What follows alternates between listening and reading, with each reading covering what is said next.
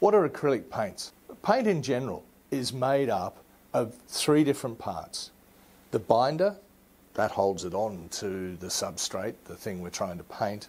The pigment, which is the colorant or the thing that gives it the color. And the vehicle. Now, when we talk about acrylic paints, the binder is acrylic, the pigment's pigment, and the vehicle's water. If we were to talk about watercolours, the binder is gum arabic, pigment is pigment, and the vehicle is water. If we were to talk about oil paints, for instance, the binder is the oil, the pigment is the pigment, the vehicle is also the oil. So that serves two purposes.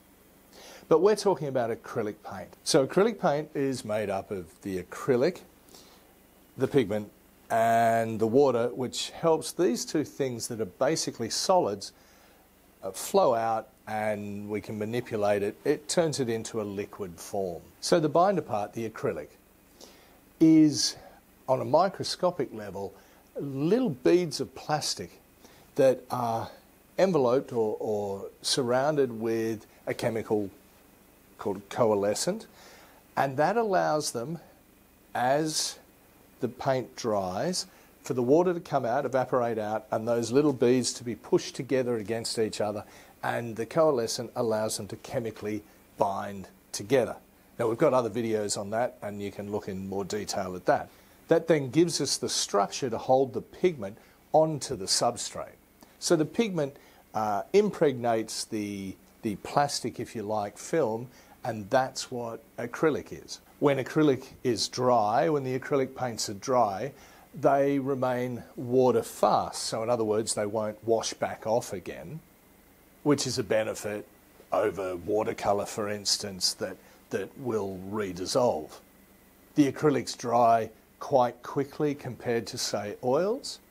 So it allows you to move forward and progress through your work quite quickly. The versatility of application with acrylics means that you can work in a watercolour technique, reducing the colours right down, get a watercolour type effect, or go completely the other way and use it in a really thick, heavy-bodied manner to get a real impasto or relief finish.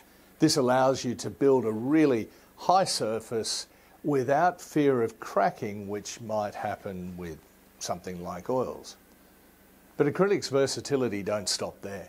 They can be applied to just about any surface. Obviously, all porous surfaces can be used.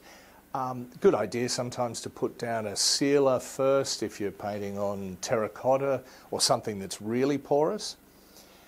You can paint onto non-porous surfaces as well, such as glass or plastic. Once again, actually using an adhesion promoter like clear sealer or polymer gloss varnish first, put a layer of that down to give good adhesion between the paint surface and the actual substrate.